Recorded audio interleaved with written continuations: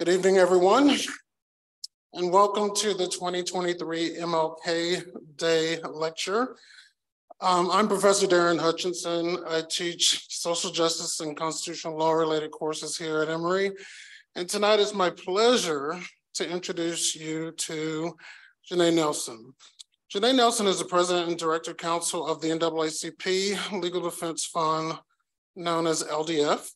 LDF was founded in 1940 by civil rights lawyer and the first Black Supreme Court Justice Thurgood Marshall, which separated from the NAACP in 1957. And by my count, LDF is the first and only civil rights organization founded by a future Supreme Court Justice. LDF attorneys were instrumental in a lot of broad social justice projects, the most famous being the litigation strategy that gave us Brown versus Board of Education and a lot of the subsequent desegregation cases.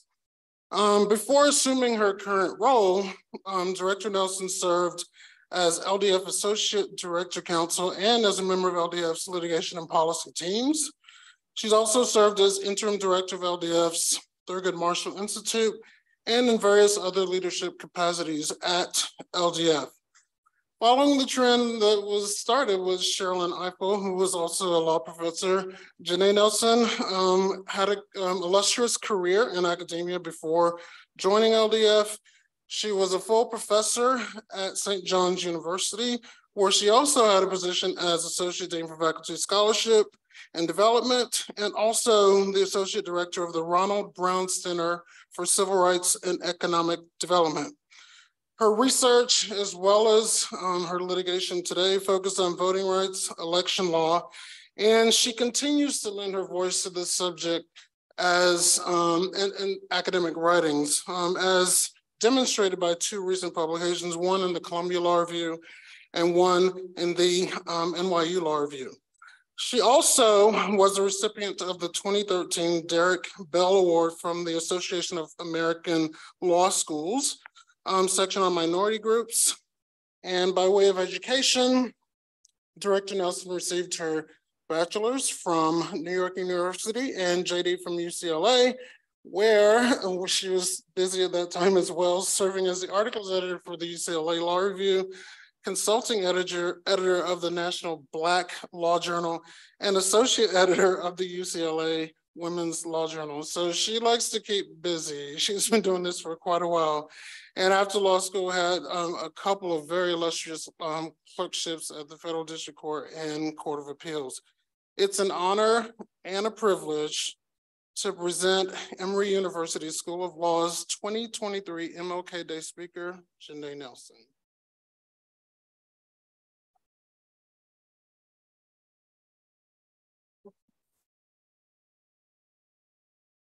Thank you, Darren. I appreciate that very much. And that was a very generous and thorough introduction, so I appreciate that.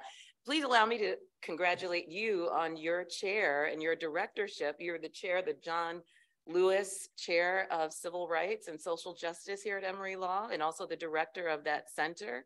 And I believe you also wear the hat of the Diversity and Inclusion Officer here at the law school. What an honor and what a hefty responsibility. I know you are doing wonderful things in that position, or those positions, I should say. So thank you for having me. I very much appreciate it. It's wonderful to see you all. I am thrilled to be here and thrilled to recognize so many familiar faces in the audience. It's really lovely to be back here at Emory School of Law.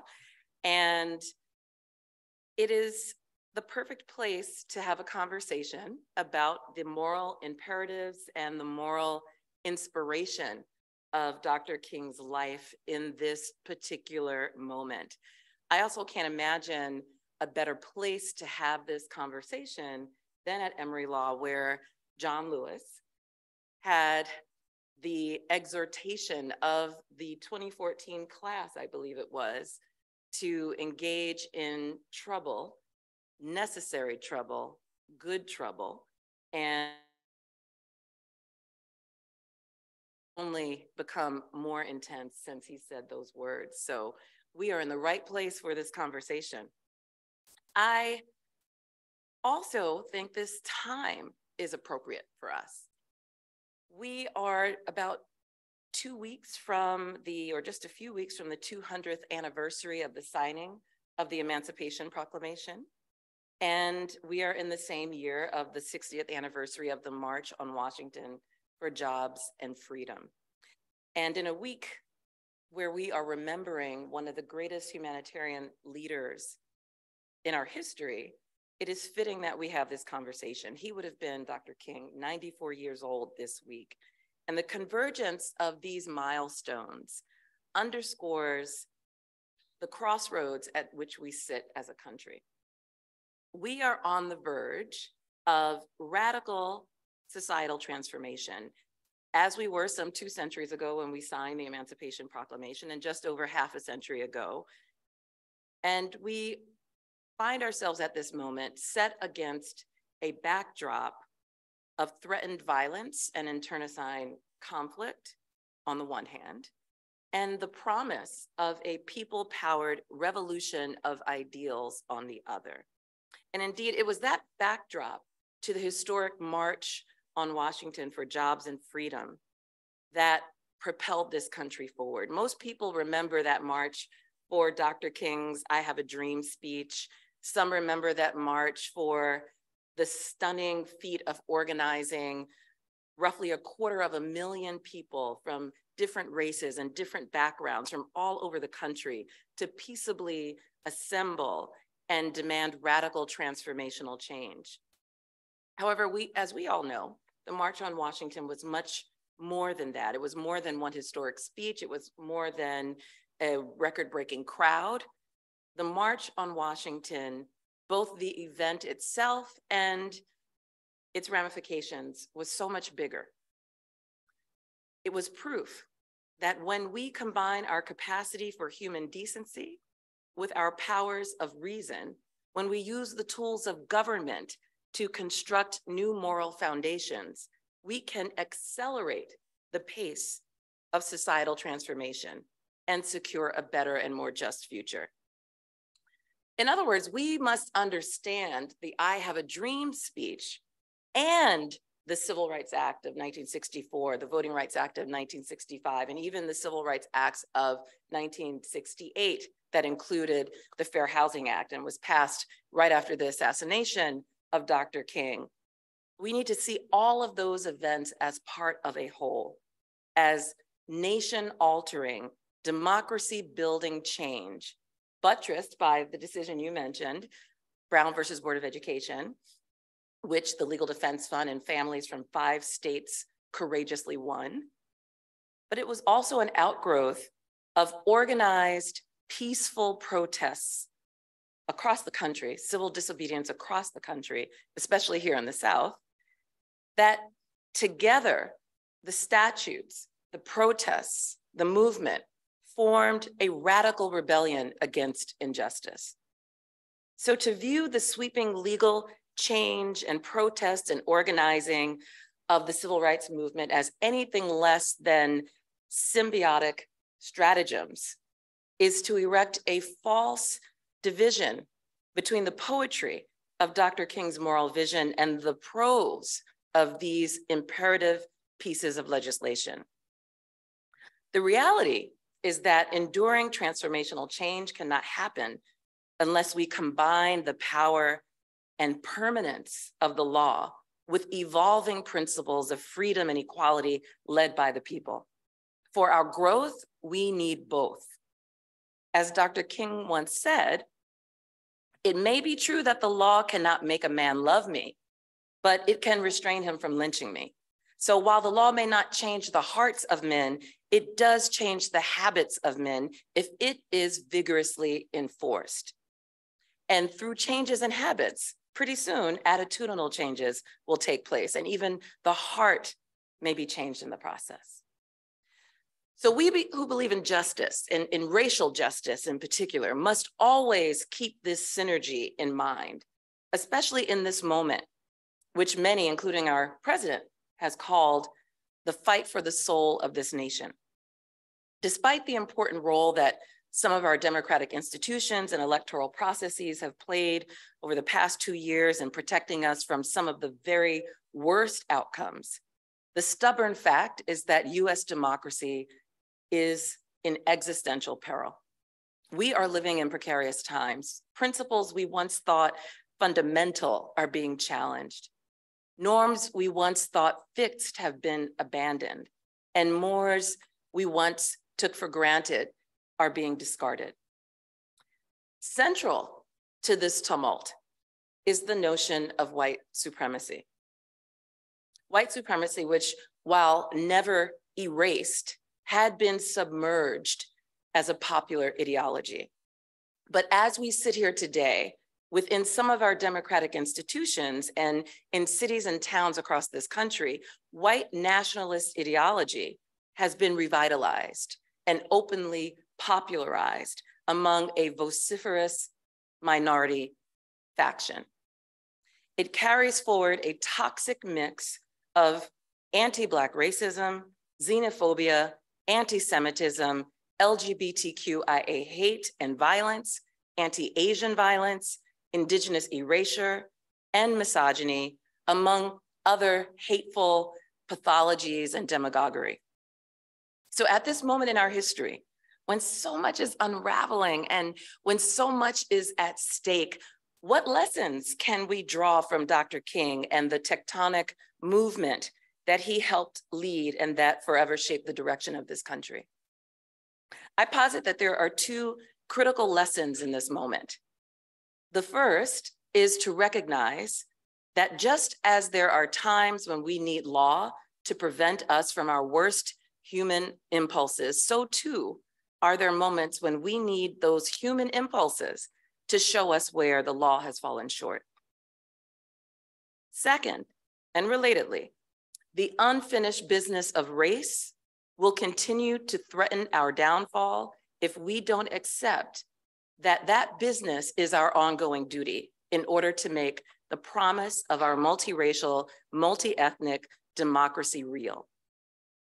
Race and racism will be our crippling Achilles heel if we do not continually and actively confront it and accept that it is a chronic condition of the heart of these United States, and it requires ongoing treatment to prevent it from metastasizing.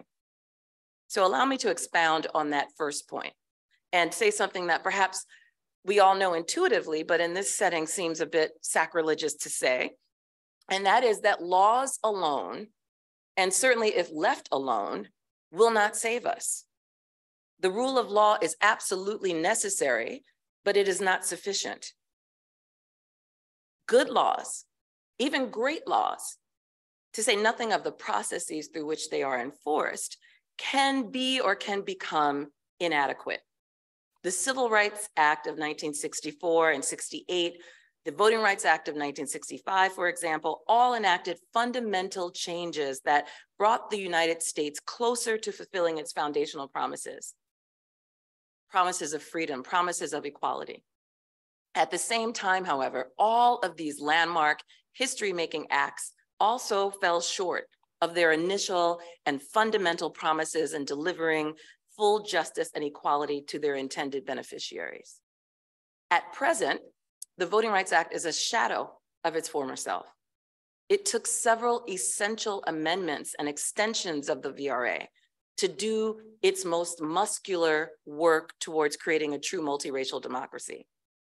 In 1965, when the Voting Rights Act was initially passed, there were only 5 Black elected officials in Congress and only 1,400 Black elected officials nationwide. By the end of the 1970s, the total number of Black elected officials had more than tripled to nearly 5,000. Now there are well over 10,000 Black elected officials in this country. And I credit today's increasingly diverse elected leaders in significant part to the Voting Rights Act.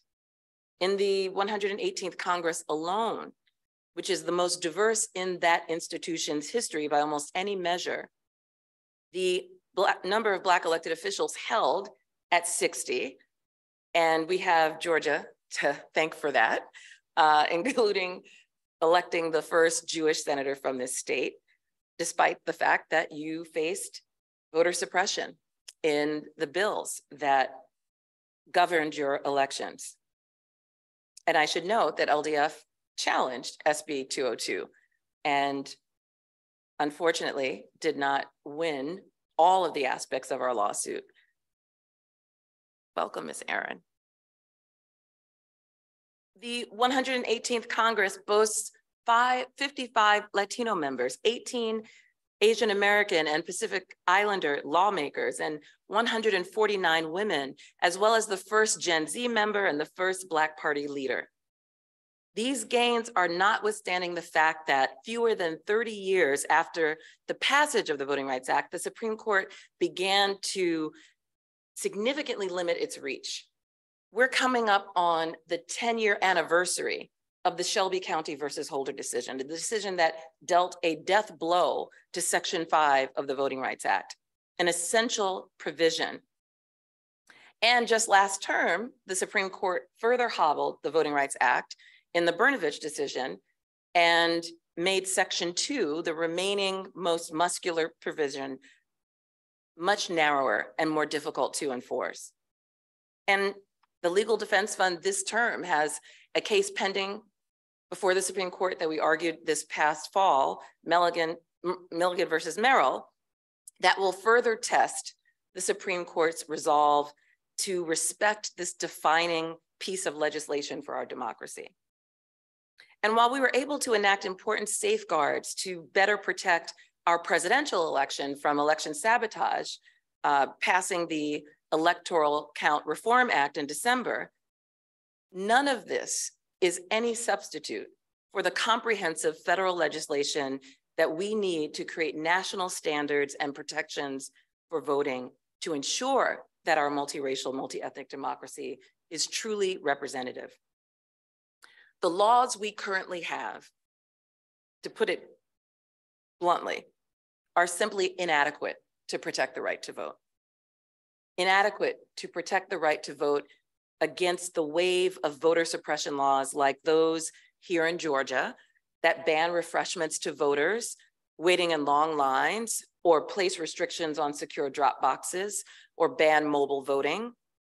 We saw over 400 voter suppression bills introduced in state legislatures in 49 states in 2021 leading up to the midterms. And we expect a similar attack on the right to vote as we lead up to the 2024 elections. We're also approaching the 55th anniversary of the Kerner Commission report next month. That was a report, as many of you know, was commissioned by President Johnson. It was a comprehensive federal study of the state of race relations and inequality in this country. It was a report that declared that our nation is moving toward two societies, one Black, one white, separate and unequal.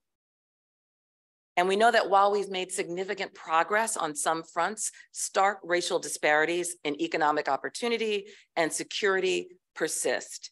The racial wealth gap is worsening on many fronts. The average Black or Latino family has significantly less wealth than the average white family. And that's because of discriminatory policies and practices in labor markets and housing markets and financial services markets. It also is a result of intergenerational government-sanctioned policies that thwarted equal access to education and wealth accumulation. Let me give you an example. The average white family today has about 184,000 in total wealth, and the average Black family has only 23,000 in total wealth. The average Latino family has approximately 38,000. Black and Latino families and students in particular carry higher levels of debt, higher levels of student debt, further burdening their prospects even when they have the benefit of higher education. Black home ownership remains lower than it was a decade ago. It's nearly 30 percentage points lower than white home ownership. And as you might imagine, the pandemic has aggravated each of these factors and all of these economic conditions. Black and Latino communities suffered substantially higher contraction rates and death rates from COVID-19. And what was a crisis before the pandemic is now catastrophic. To be clear, transformative legislation that came out of the civil rights movement was extraordinary for its time. It was an unalloyed victory to achieve these remedial statutes and to have the federal government recognize the existence of historical injustices, as well as its obligation to offer prophylactic solutions to ongoing racism.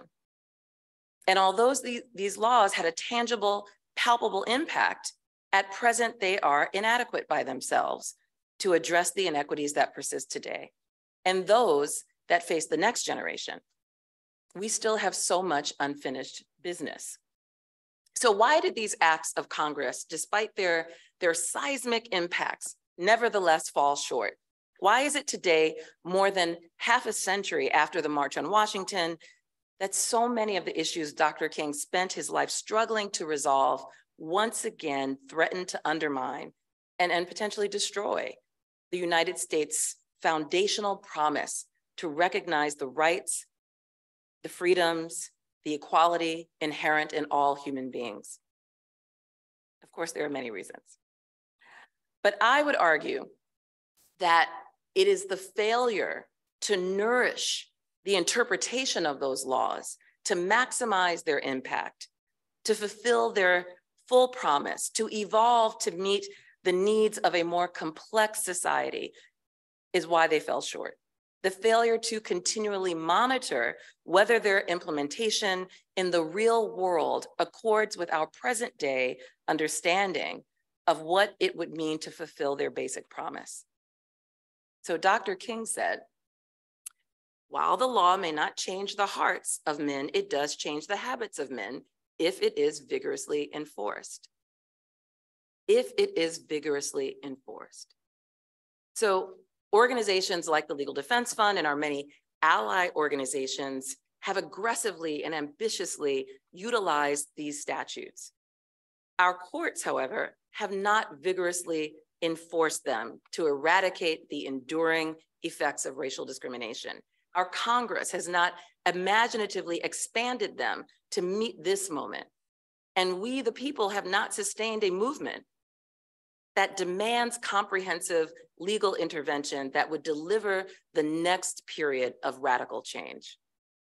And what undergirds the failure to maximize the impact of our important laws is directly tied to that second point, to the failure to accept the unending challenge to confront the role of race and racism in American society.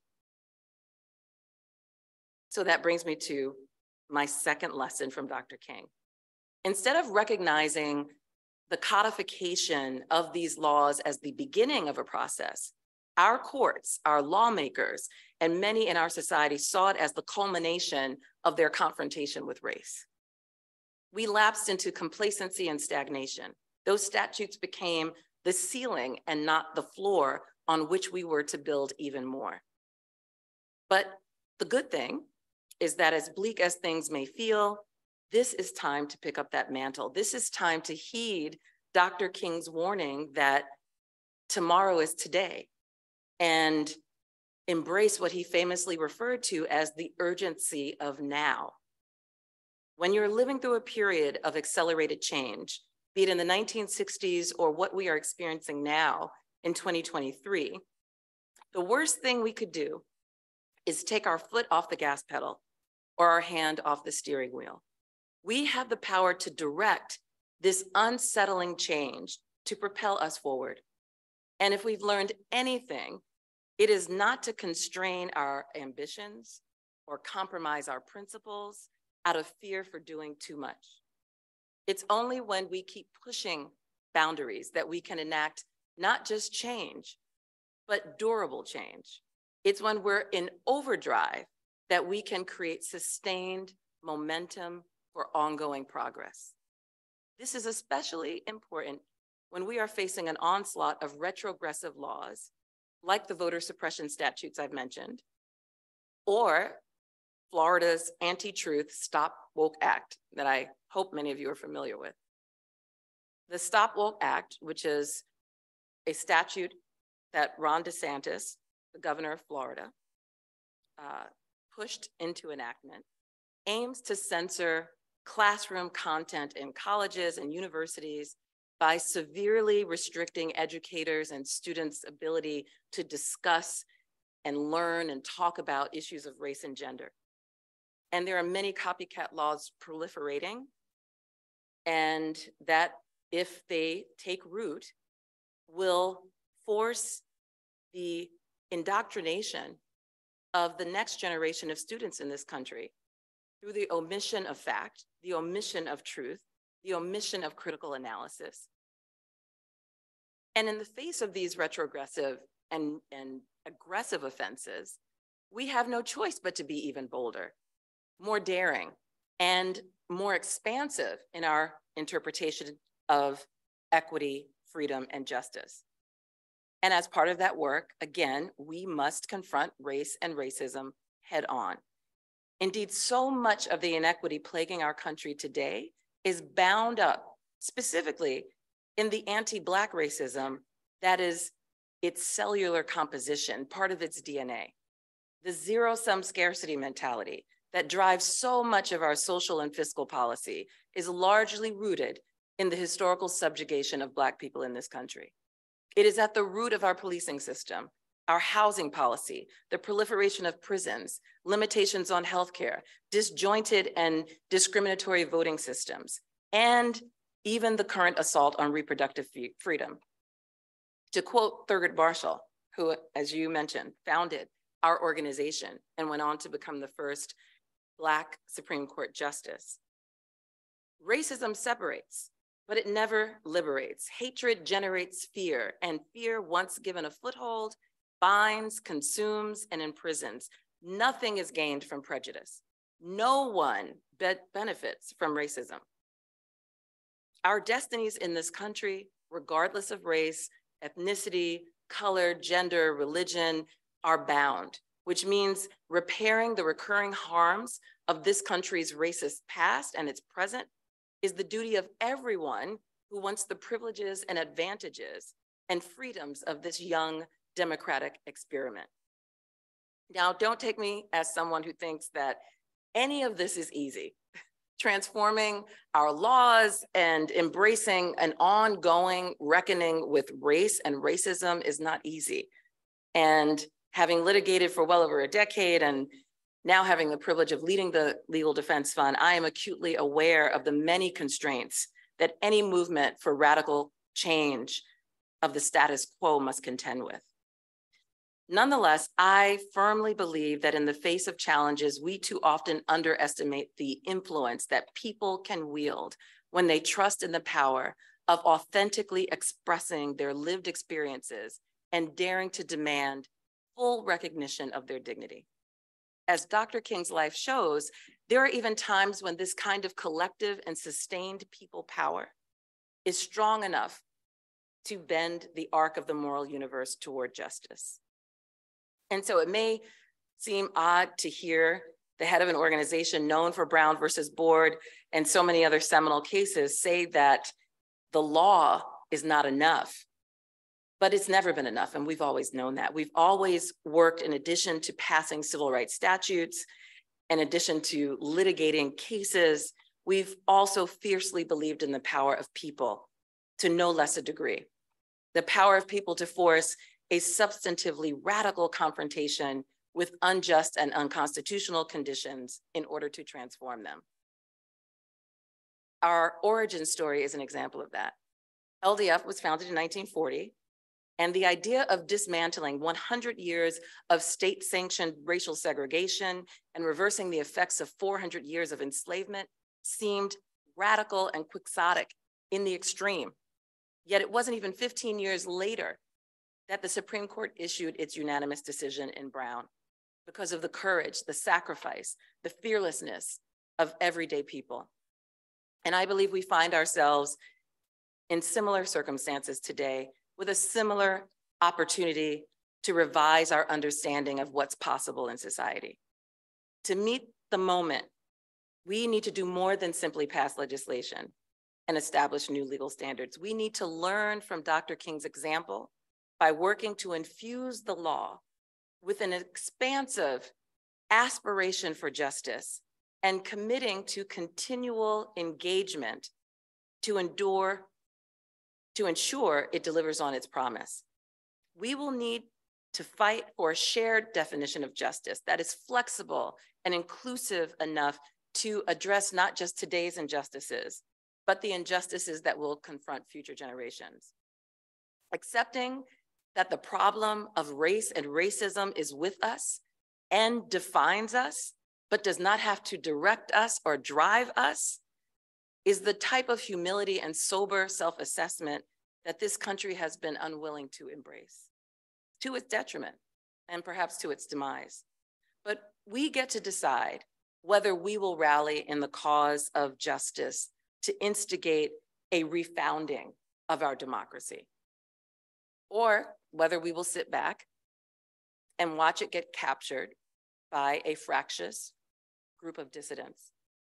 We get to decide whether we will agitate, protest, organize, and vote in representatives who will legislate visionary principles that reflect an evolved concept of freedom.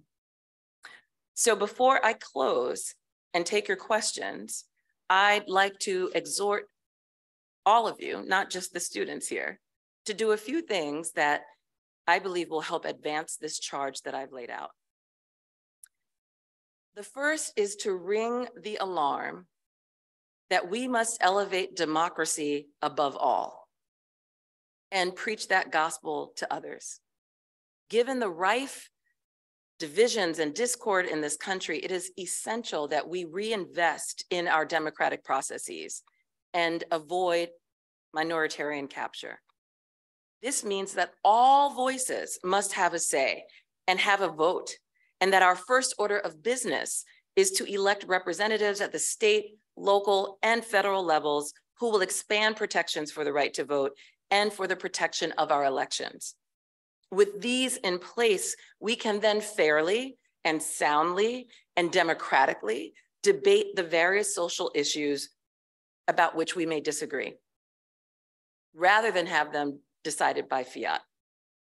Second, let's normalize conversations about race, racism, and other pathologies as a collective problem-solving exercise, a national problem-solving exercise.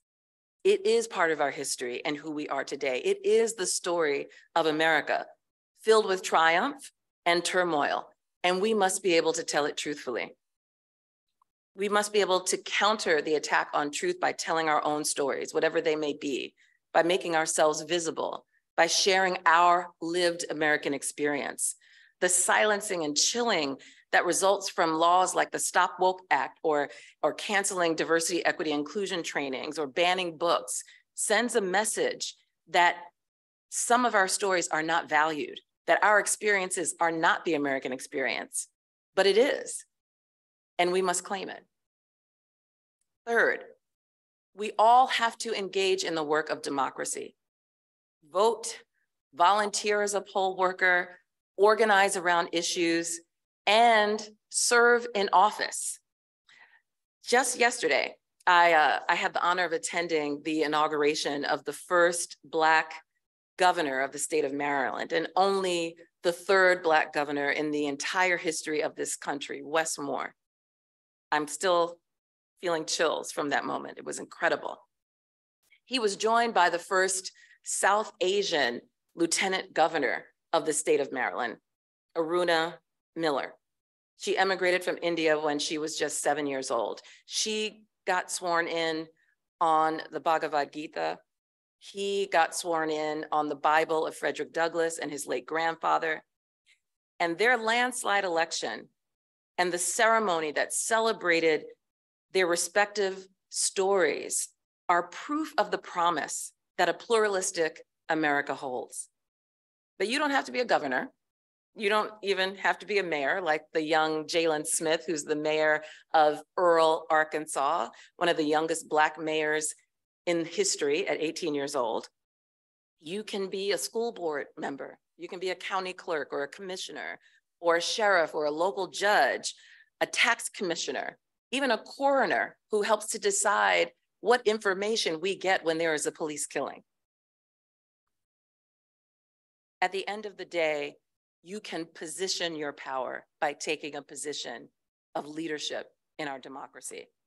Finally, and this one is especially for the students, dare to dream. We are not the end of this story. You have many chapters to write. The foundation that we lay now will determine your future when you are my age. It will determine the future of next generations. And when the moment of truth arises for future generations, we will be asking ourselves, how much more evolved will it be in our thinking about humanity, equality, equity, dignity, inclusion, freedom, and liberation because of the choices that we make today? And answering those questions is our collective work. And we are fortunate to have Dr. King's moral imperatives and inspirations to help guide us. So in this moment, we need audacious imagination. We need aggressive and sustained attention to race and racism. And we need an internalized acceptance that our diversity is our strength, but it also requires hard work. So, as King said, tomorrow is today, the future is now, and the challenge is ours. Thank you.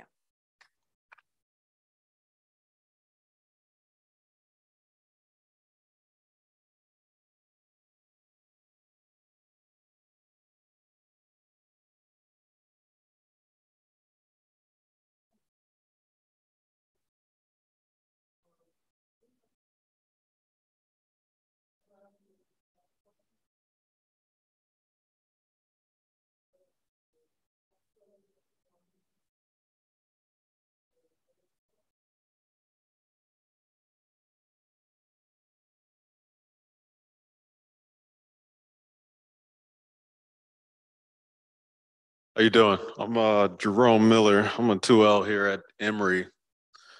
One of the kind of issues that I've noticed is that it is very difficult to get different organizations who may have similarly aligned interests to work together with a specific goal in mind. Do you know of any partnerships that exist now to address either racial issues or inequality issues? Or do you have any idea of a type of strategy that could be developed to affect that end? Yeah, absolutely. You know, people don't know on the other side of this, the cohesion that many civil rights organizations and social justice organizations share in this struggle.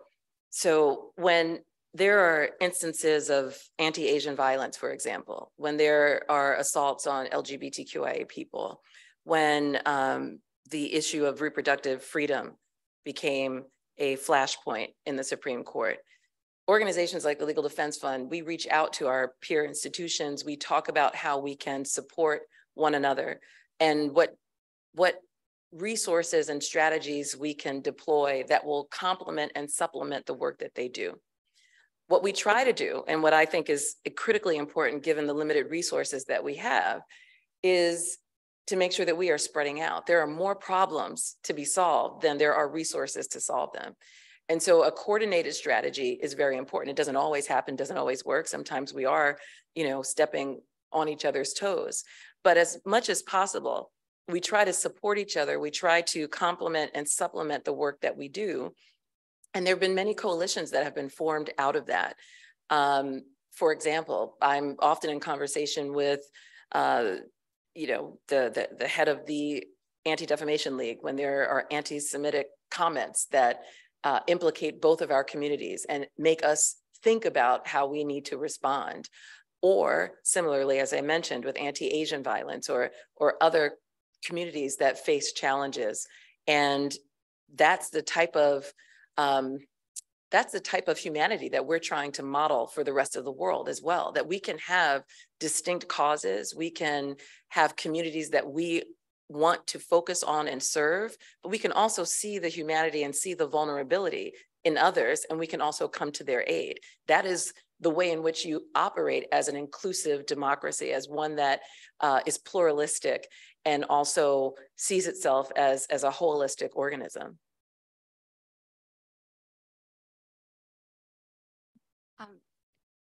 I'm Mary Duchek. I'm a faculty member. Thank you so much for being with us. We're so honored to have you at Emory Law. I wonder if you could, your remarks are so inspiring, but at the same time, I'm also thinking about the state of the court. And I wonder whether you could say a little bit about how the current state of the Supreme Court is affecting thinking about strategy. Is there perhaps an interest in state courts that's more robust than it might have been? Maryland is such a great story. I don't know about the courts in Maryland, but some courts are much more progressive towards civil rights. And whether you're with legislation sort of taking the long game, or whether, with the state of the court affects really even legislative strategy at this point. I just wonder what your thoughts are. Yeah, it is almost impossible to talk about progress without talking about the state of the Supreme Court. And as you might imagine, the Legal Defense Fund has a very interesting relationship with the Supreme Court, right? We've had some of our most important victories through litigation before the Supreme Court. We helped produce the first Black Supreme Court justice. We're lawyers. We have a vested interest in our judicial system and seeing it work. In this moment, we've had to make the very hard decision of talking about this court in its current composition and being as truthful and factual about it as we possibly can without undermining the integrity of the entire institution, because we do still believe in it. It has forced us to think more expansively, hence the conversation about it takes more than just laws. It takes people, it takes movements, it takes a confluence of all of that to instigate real durable change. And we have not abandoned the Supreme Court. We can't afford to. We're not the only game in town. Cases will go to the Supreme Court and we have to have a voice in them. But we are looking at state Supreme Courts. We are looking at alternatives. I'll give an example. We relatively infrequently, if almost never, weigh in on state judicial appointments. We had the difficult decision of putting out a statement in opposition of Hector LaSalle, who was being nominated to be a chief judge of the Court of Appeals in New York, which is our highest court. And his vote did not make it out of committee yesterday. There was a lot of opposition to him. And that is because the urgency of protecting state courts has become so acute in light of the state of the Supreme Court, that we need every possible alternative venue protected from capture as possible. So we're making difficult decisions even as an organization. Hector LaSalle would have been the first Latino chief judge in the history of the state. And we fully support diversity, racial diversity, professional diversity, all forms of diversity in the judiciary. However, that appointment would have undermined civil rights and protections that we care deeply about and which we feel we have foreclosed avenues of redress in light of where the Supreme Court is. So you are right to raise that, and we have been thinking about ways in which the Supreme Court can be reformed to rehabilitate its integrity. And these are very, very difficult questions, but we are not prepared to give up on that third branch of government that has been so critical to our advancement as a nation. Hi, my name is Greg Nevins. I'm a lawyer with the Lambda Legal here in Atlanta. And I just wanted to echo what you said previously about the organizations working together and thank the Legal Defense Fund for everything it's done and on issues, because, you know, there's a moral authority that the Legal Defense Fund carries that is just, you know, really unmatched, and lending its voice in support of other causes has really been instrumental in a lot of our victories, and we're very appreciative of that. So I wanted to thank you for that.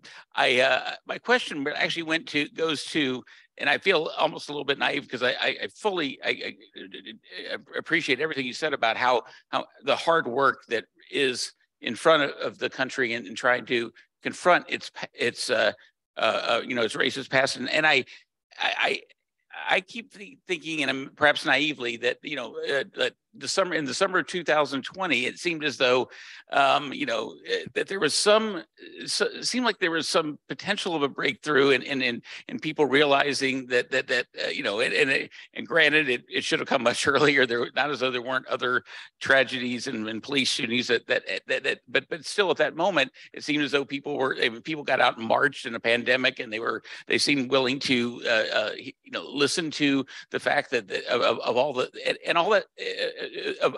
the oppression that had happened, and then all of a sudden in the next year and a half, it all became like, oh no, we don't want any part of that. CRT was the worst thing ever, and we don't want anything that's uncomfortable. And I like, how do we get back to, or how do we get to a moment where we truly embrace the need to confront the past, the need to appreciate the history, and not suffer, a whiplash kind of thing. I just want to know what your thoughts were about that, because it still haunts me that it seemed as though, and maybe I'm naive, but that we seem to be on the precipice of maybe the racial reckoning that people have talked about for decades and decades, and yet now here we are with the Youngkin and DeSantis regime. And any thoughts you had on that, I'd be eager to hear.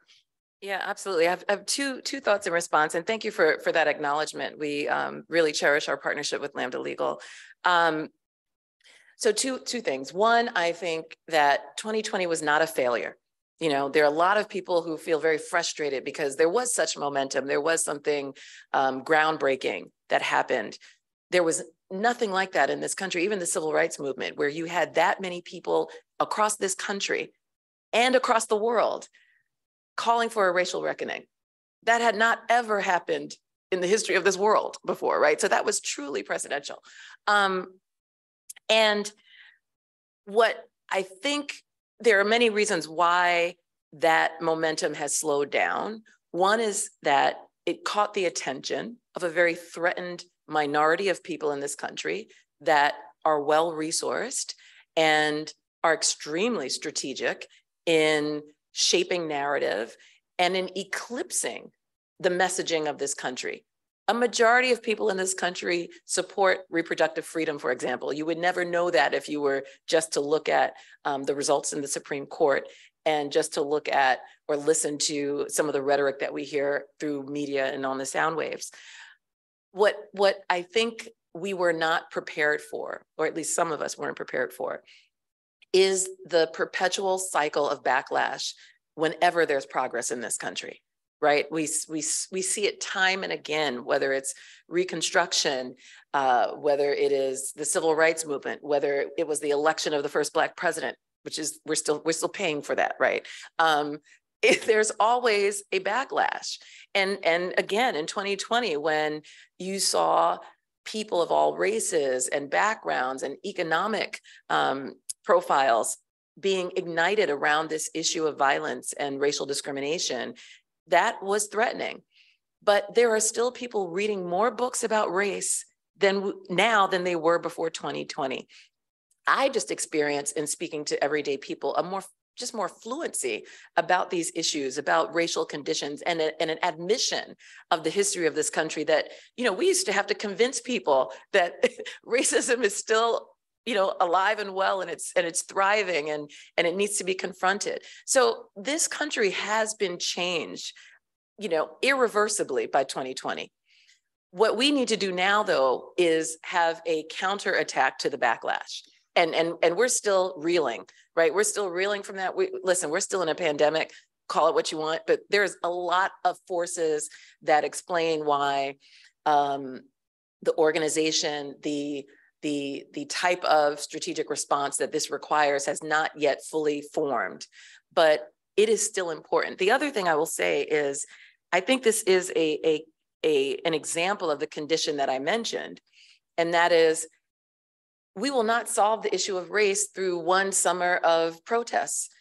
No matter how big it is, no matter how many people are part of it, it has to be sustained. So the disappointment that we all feel that it didn't go as far as it could have is in part informed by this notion that we're going to solve this through one big event or one big reckoning or one big truth-telling or reconciliation process.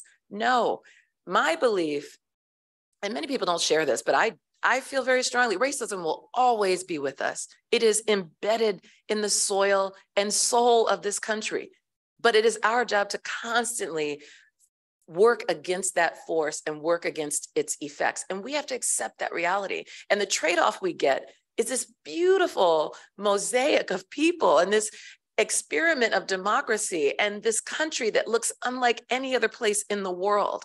That's the trade-off for us doing the hard work of trying to keep that deep racism at bay. I think that's the most we can do, but the reward is so great if we could all only see it. We're going to need to make these two questions our last two in the interest of time. Thank you so much. Hi, my name is Gabrielle. I'm a sophomore at Emory College. Thank you so much for speaking this evening. I especially connect to the urgency of now and daring to dream. And adding on to the piece about a backlash, what can we do when we see something, an injustice so wrong here in Atlanta, referring specifically to the construction of the $90 million Cop City police facility being built in South Atlanta against the wishes of the nearby community, and somebody was just shot and killed there yesterday. How can we respond to that when there doesn't seem to be any viable paths of legal justice? When we've seen two community sessions where community members have said, we don't want this. When we've seen a mayor, Andre Dickens, say, I'm not going to vote for this, and then go ahead and vote for this. What can we do? Yeah, well, that obviously is not an easy question to answer. You know, one of the things, and I've already talked about what I think we can do as people to, you know, to call the question, right? I do think we underestimate the power of people protesting and having sustained civil disobedience. And I think 2020 was a good example of what that could at least instigate. But we also, there must be accountability, right? There must be a way in which we hold our elected officials accountable. We hold their feet to the fire. It's harder to do that when you are faced with voter suppression laws that stifle turnout and that suppress the vote. But it doesn't have to only happen on election day.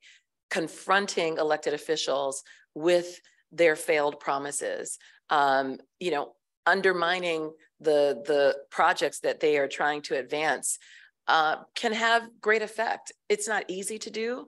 Organizing communities that are already being disenfranchised and have many other problems to solve is not an easy task. And that is the role that I hope organizations like the Legal Defense Fund can help play. That's why we have a team of organizers. We've expanded our organizing team over time because we saw the need of building that people power in a real way and empowering communities to sustain that on their own, giving them the tools that they need even when we can't be there.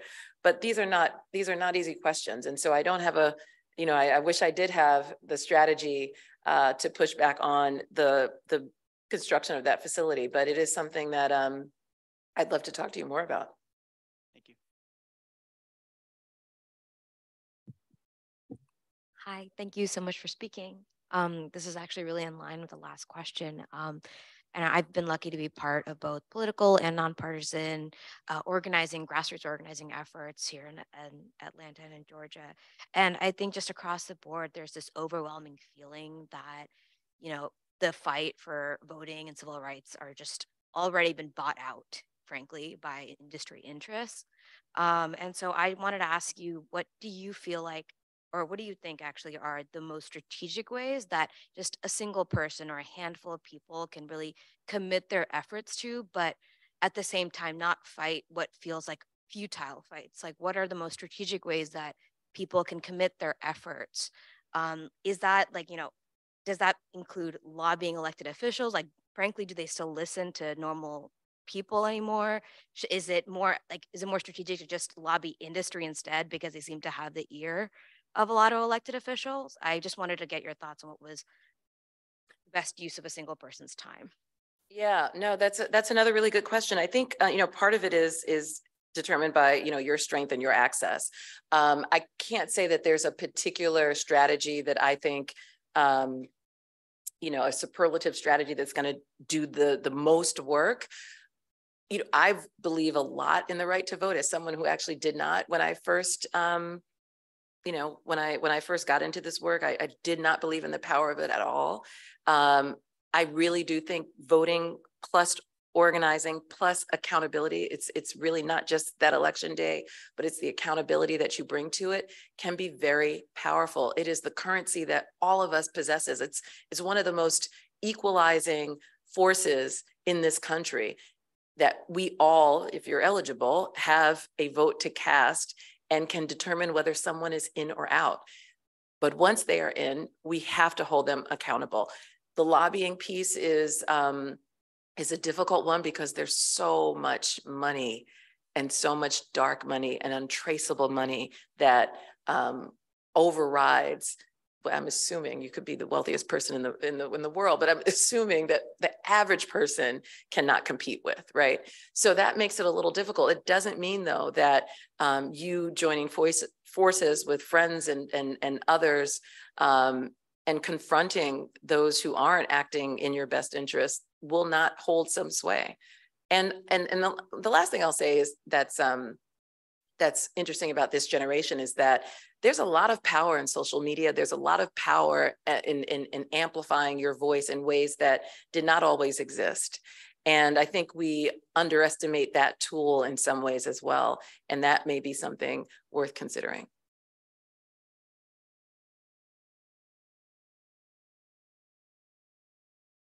Oh, thank you. Thank you.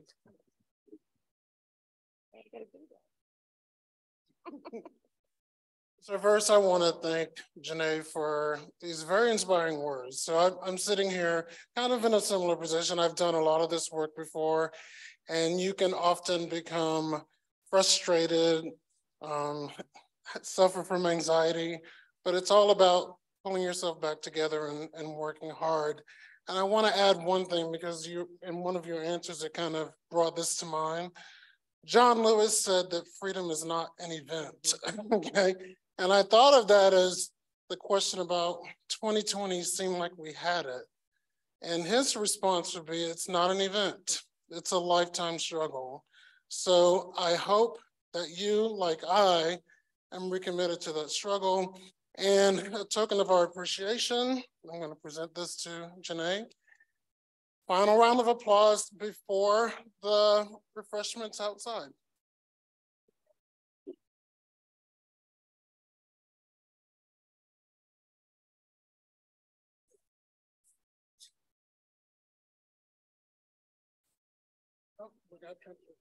Oh, we do? Okay. All right. So do I